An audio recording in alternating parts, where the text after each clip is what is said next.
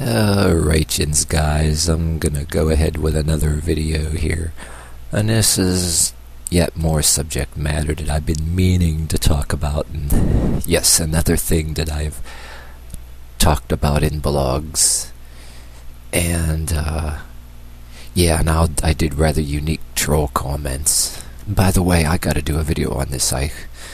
A term that I would like to start using, calling it counter-trolling or sensible trolling, because I know there's other trolls out there that do troll comments that seem to have their head in the right place, unlike some of these other trolls out there. So, with the subject matter I want to talk about today is, I'm going to just call it random discussion. I'm going to make it as plain as I could without rambling this time, I promise. And another thing, that's one thing I want to say too is, what you choose to put on your computer's desktop, or computer's desktop, excuse me, or what you want to look at in a magazine is up to you. And I'm not saying anything that I want to be some big religious fundamentalist that wants to deny you what you're allowed to look at. But I'm just gonna say it's a reflection on you and your ideas and what kind of person you are and how it could be better. But like it says, it is all up to you. And I'm gonna say why if you have some whatever picture of a girl on your desktop, nothing wrong with that. It's like, but what I'm advocating in my YouTube is another thing too. That's what I like to talk about a little bit here. My question is, nothing wrong with having some girl on your desktop and all that, but we're gonna the question is here, what's your line? Where is your line, and what do you consider too far?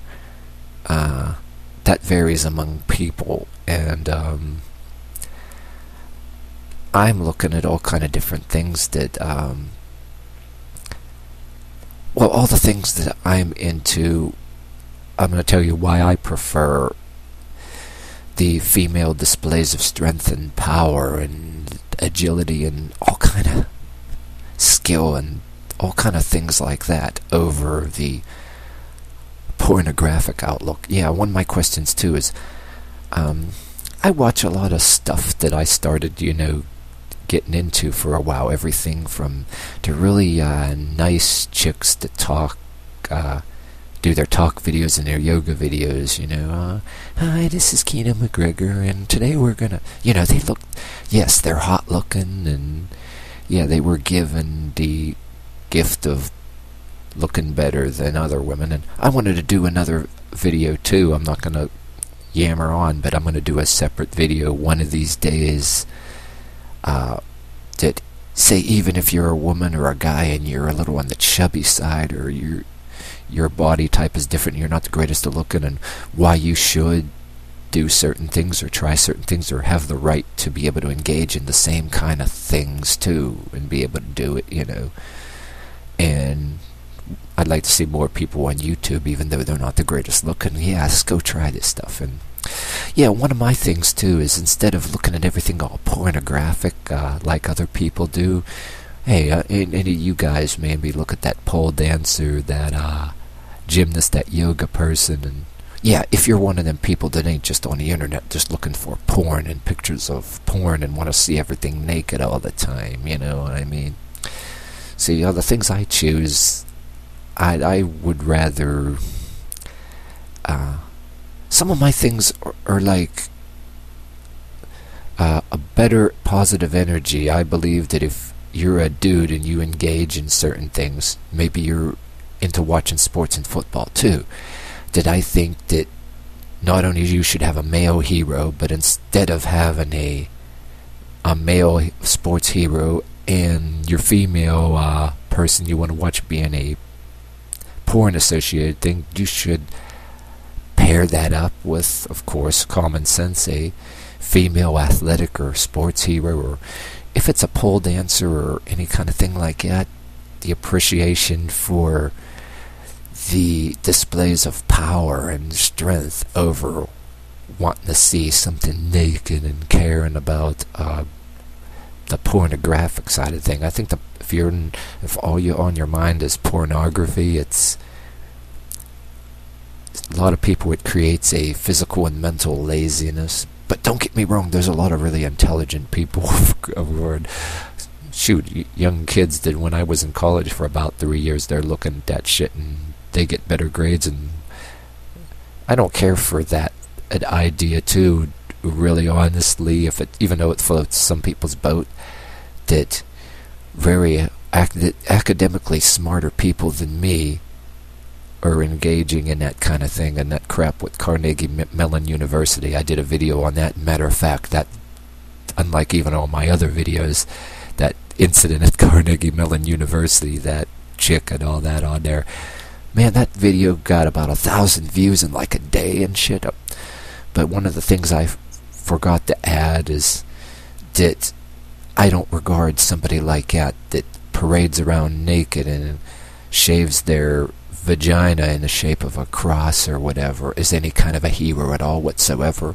If you want to pick somebody the hero, pick the baton twirler and the cheerleaders that can stand up on each other's shoulders in multiple levels and be able to do all kind of acrobatics. To me, yeah, that is awesome. That should be a female hero like that, you know what I mean? Or if you're into sports, yeah, well, nothing wrong with if you want to have a swimsuit picture on your desktop or something like that. Maybe they are hot looking or whatever.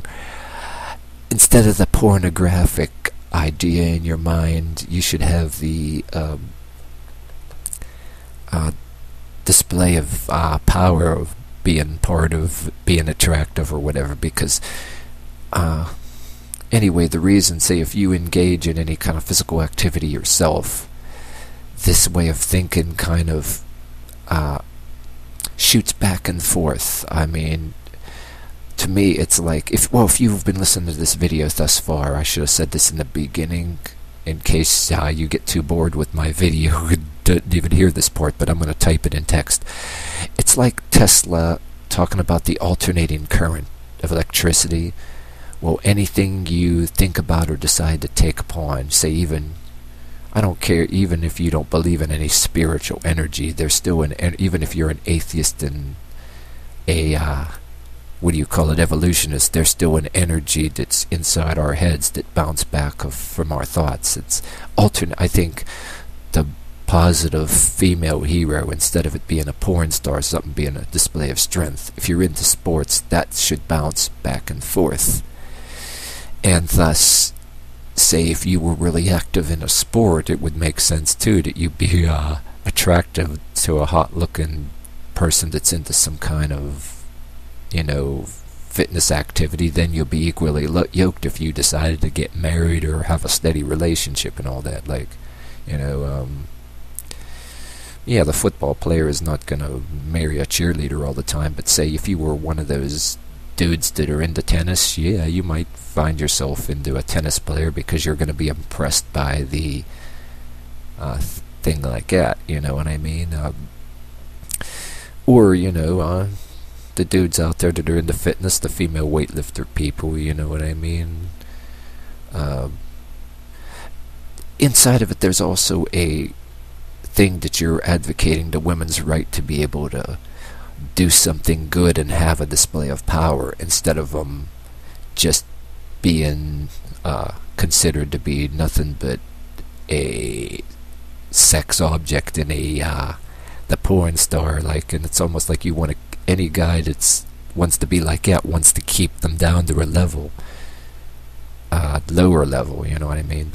But there's also another thing I kind of preach too, that I said in some cases the difference between the secular and the really some of the hardline religious people as far as sexuality is the secular side wants to see everything naked and wants to have sex with everything it sees without any care of responsibility for what results. And then the Christian side will use its religion and say, oh, women, yeah, the Christian guy can be, horny as hell, but use his religion to justify it and say that he should be able to have the anytime he wants, and the woman's job is just to pound out the babies and not really allowed. They would rather not have them be the minister or the preacher or be able to have any physical displays of power, which if I were to build a church, I told people before, it would be involved in a little spiritual struggle, wielding of items, kind of similar to the Zorkane, which was came from the Iranian culture, but yet I made a case that a lot of different medieval cultures did something like it, so I wanted to make it so different weight classes of the instruments that both guys and women can do it too, and it can be something good. And I even have blueprints what my area would look like, for such a group getting together for a fellowship like that, rather unique, too. But my whole YouTube channel was really sloppy, but one of these days I might expose some of the blueprints to you and make them known, unveil. If unveil is not expose, unveil is the word that I would like to do, but there would even be pews and a choir and just like a lot of these other cultures, the tambourines and the drums, just like in the Zorkane, you had the Morchet playing the drums and the tambourines and the bells to the beat of the exercises. And what I liked about the bell, and when they ring the bell when they're playing the instruments, and that it reminds me of the ding ding when people were going to the boxing ring, which I can't stand that annoying. From I understand some of the boxings in places they replaced the classic ding ding bell with that stupid ass buzzer, and I hate that thing. I think that's another thing that I would advocate religiously too. Keep the old-fashioned ding ding, in the boxing sparring ring, and not that shit, you know what I mean? But YouTube is full of classic examples, you know what I mean? And that's why instead of, like, say, looking at the belly dancer and looking at everything, as an object like that, have appreciation for the culture, and to be able to spin around like that, and to be able to wield two large one-edged swords in two hands, like the one chick there. It's my hero there. I think I have a couple of copies I put on the YouTube. The name was Sabine, double swords. I think her name was Sabine. I think if you would put type the name in YouTube, you would find her name. And man, I'd like to see more of that. More of her stuff there. Send them my way if you find any more, because the wielding of two swords, is really awesome, and I think attractive as far as I'm concerned. And that's why I would infuse the kind of workouts I do, inspired by the idea that women can do that too, because I wanted to dovetail it into the majorette baton thing and make it slightly heavier, and then encourage this idea of the spiritual struggle. The women bearing the sword is a symbol of spiritual struggle between good and evil. That's what it's all about. Alright, I'm up to 14 minutes here. If you've gotten this far in my rambling, congratulations, but I'm going to type a description in there in case you don't watch the video, and can't stand my rambling. But if you've gotten this far and gotten something out of this, thank you for watching.